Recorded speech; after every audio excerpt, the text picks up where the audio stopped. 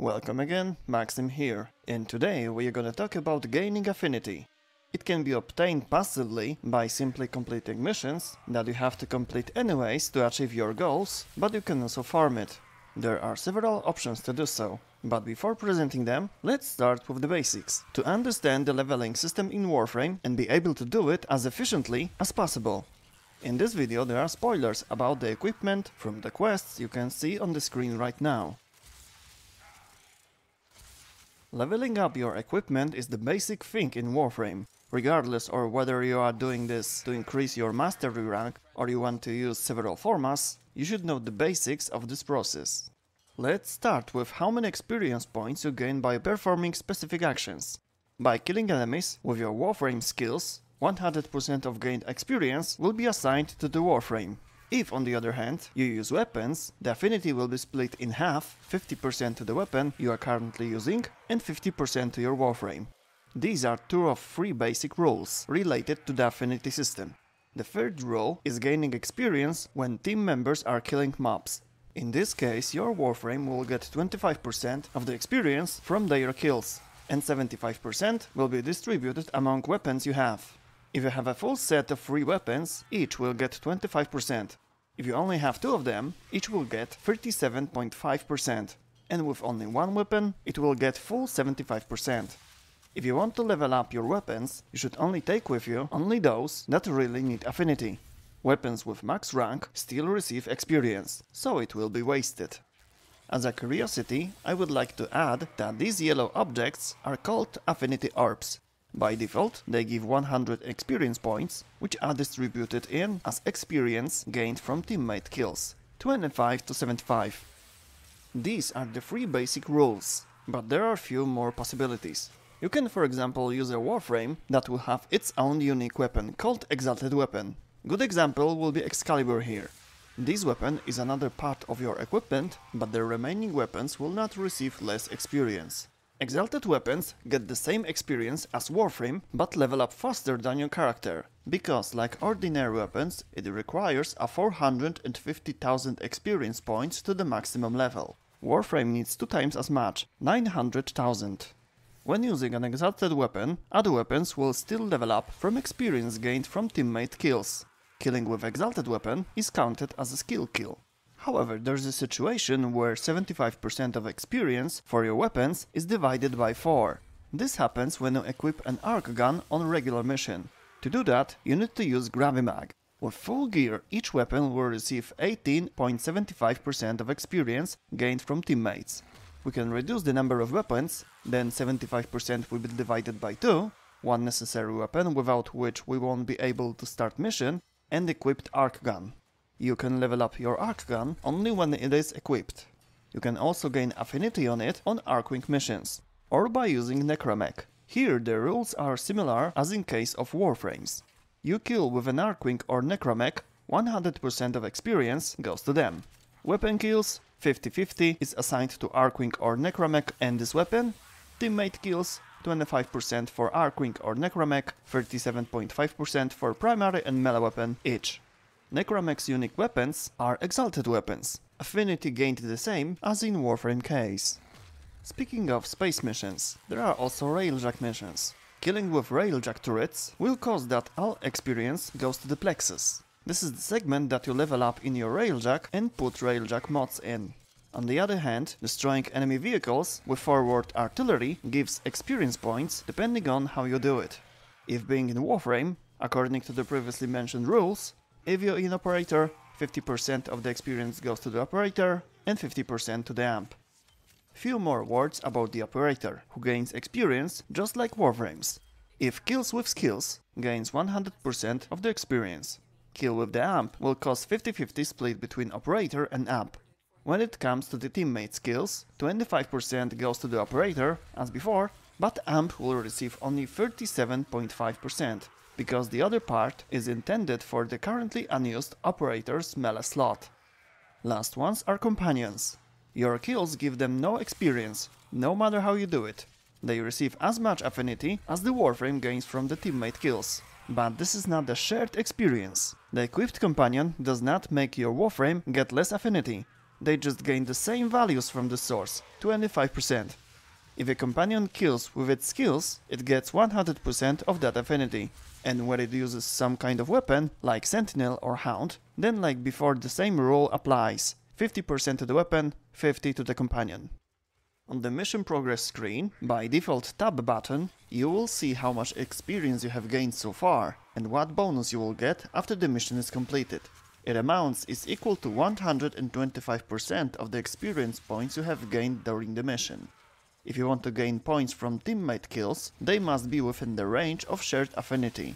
On regular missions, this distance equals to 50 meters. On open worlds, it is 250 meters. On archwing space missions, it is 300 meters. And on railjack missions, this range is unlimited. Here you don't have to worry about sharing. But on other missions, you can increase that range in a few ways. First, you can use the main skill of the one operator skill, Vazarian. It increases the shared range by 25 meters. You can also use the flares that Nakak is selling on Cetus. For regular missions and open worlds, the range increases by 150 meters. In space on archwing missions, the flare increases range from 300 to 900. This effect lasts 2 minutes, and you can use more than one flare on a mission. That is the theoretical basics about affinity. Now let's move on to the practice. Let's start with multiplying the experience you gain. First and best known method is Affinity Booster, that will multiply gained affinity times 2. You can get 3-day booster from Sortie, 30 or 60 minutes booster from a rare container on almost every mission. But those boosters can also be purchased for Platinum. At the market you have 3, 7 and 30 days variants for 40, 80 and 200 Platinum. If leveling a lot of things, it is worth considering selling a few items from your inventory to the other players to buy such a booster to save your time. However, if you see such icon in the upper right corner of your screen, it means that a booster has just been activated on the server, and it is available for all players. You can also use a purchase booster to increase the experience multiplier to 4. You can also get blessing on the relay from a player with 30 or higher mastery rank. It gives an additional 25% more affinity, so then you will have times 5 already. In addition, if you are leveling melee weapons, it is worth using Naramon Operator Skill, which main skill gives 45% more experience to melee weapons. And at the end of this list, we have Smetakavat. Its skill called Charm multiplies the experience you gain by 2. This effect can occur every 27 seconds and last for 2 minutes. So there is a chance that this skill will overlap more than once. Duration of the charm can be increased with the Tech Enhance mod, up to 155 seconds. So it's all about luck how many times this skill will overlap on your mission. I haven't mentioned the silent kills method yet. I'll get to it in a few moments. Apart from the fact that you gain experience particularly on every mission, there are several locations that are very profitable. For people who like spy missions, I recommend those on Pluto and Sedna, Oceanum and Kelpie.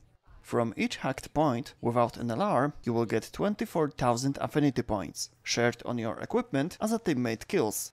If you have only one weapon with you, one mission, about 3 minutes, will give you a quarter of all affinity needed to max that weapon, so that translates to a 30 levels in 4 approaches. If you activate the alarm, you will get only 33% of the base affinity value. In this method, missions on Steel Path do not give more affinity. If you open relics on Void Fishers missions, you can use equipment that needs to be leveled up. While opening the relics, you will meet mobs that give more affinity than on regular missions. Finishing one approach doesn't take much time. You can also do endless missions with relics. Experience gained there will be increased because of the special multipliers. However, if you don't have relics and you like endless missions, you can visit Survival Selkie on Sedna or Gabi on Ceres. You will get a little less experience on the second location, but you can get Orokin cells there too.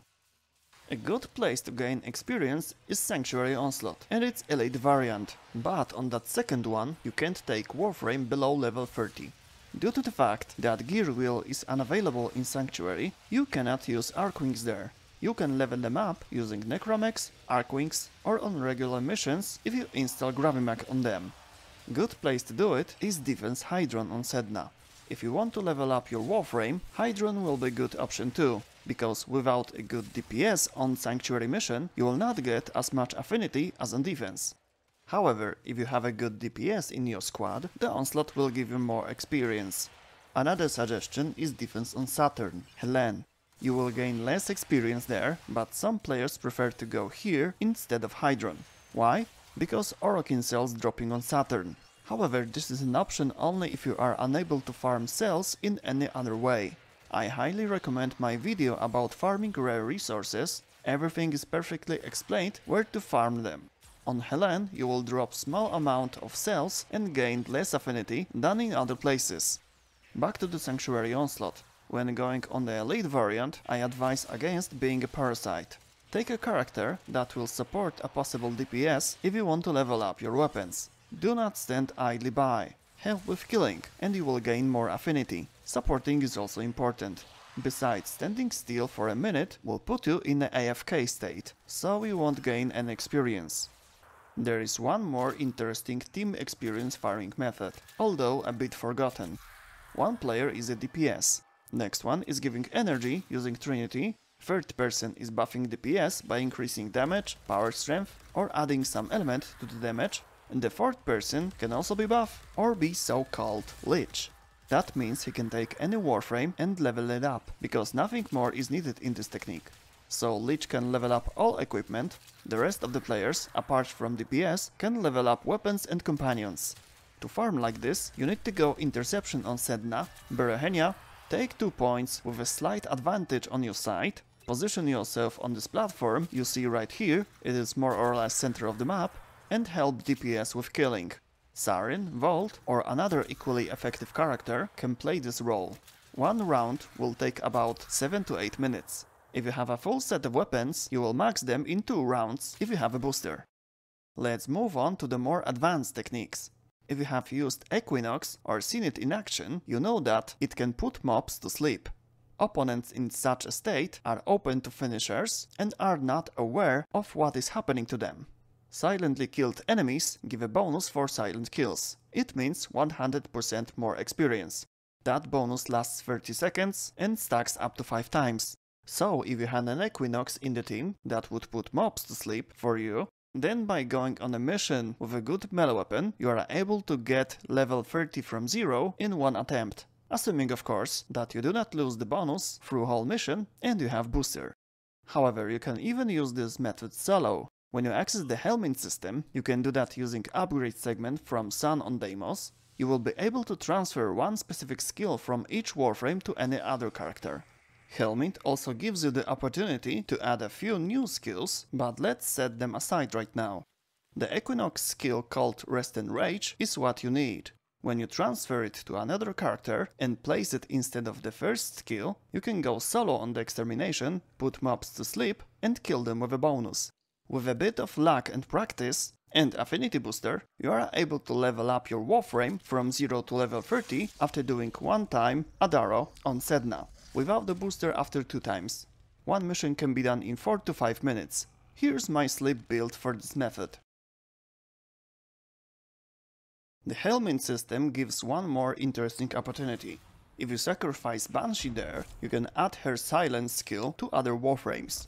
If, using this skill with an argument, you can fly through extermination like a tornado, killing everything with a strong and good ranged explosive weapon, such as Lens or Kuva Brahma, and having a booster, you are able to complete such mission in 2 to 3 minutes and max or almost max out your Warframe from level 0.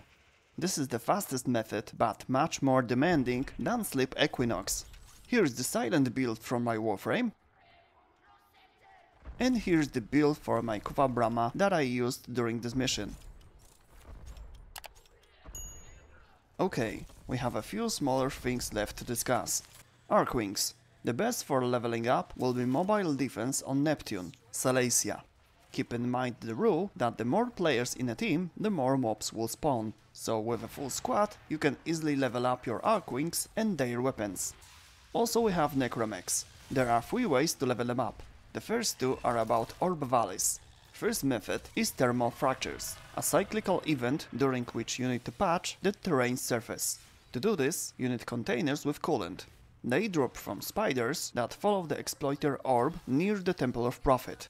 You can use 4 canisters at the same time in one spot, so just throw them in and start defending. During this time you can level up your necramech. There will be waves of Eximus units from time to time, so this method can be more profitable. Another way, independently of the cyclical event, is taking over corpus bases.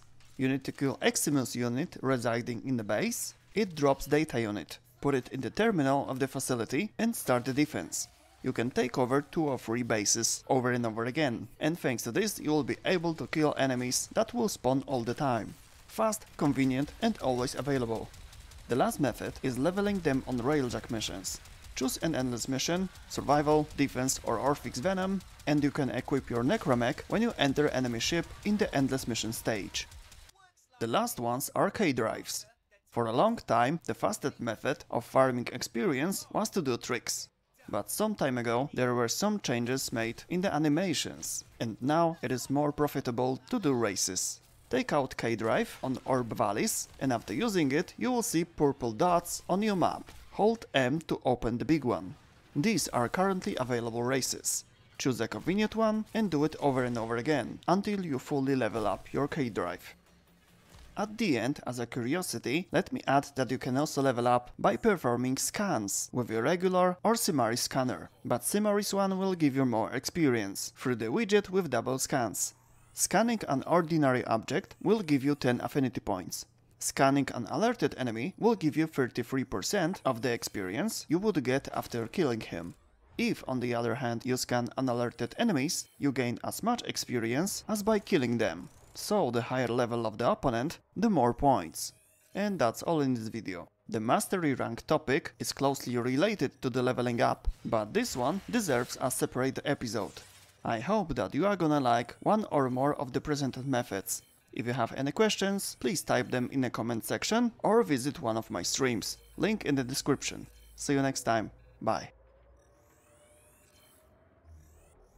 Thank you for watching, leave your reaction under this video, if you liked it or not. I'd like to read your comments as well. If you want to see more videos like this, subscribe to my channel and click the notification bell. I also invite you to visit my Twitch channel, Maxim_land. Streams from Monday till Sunday at 5 PM. See you next time, bye.